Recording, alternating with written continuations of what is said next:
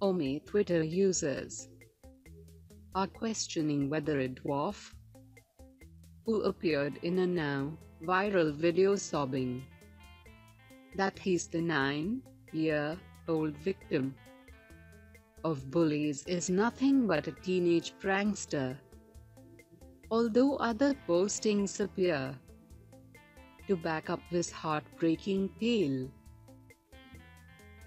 But the boy's mother, Yarraka Bayles, spoke out on Friday in their native Australia, thanking supporters from around the globe who have come to his defense. "We never could have dreamt in our wildest dreams that it could have gone worldwide and created such a media frenzy. It's far exceeded anything we could have imagined," Yarraka Bayles told reporters.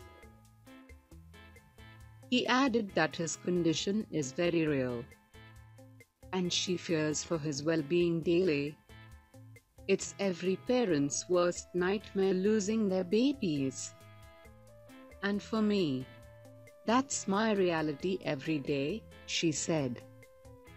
"I have to prepare for the worst because everything he's going through, his medical condition, the suicide attempts are very real. And people don't understand that," Yarraka added. Twitter users questioned Friday whether the boy is actually older than his mom says he is. Quaden Bayles,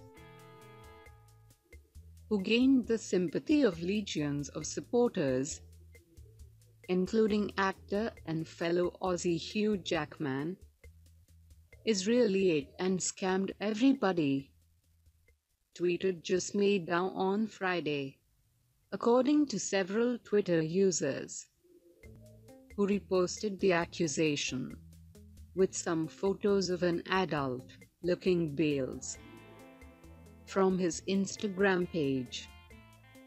Dow's Twitter account appeared to have been taken down later Friday.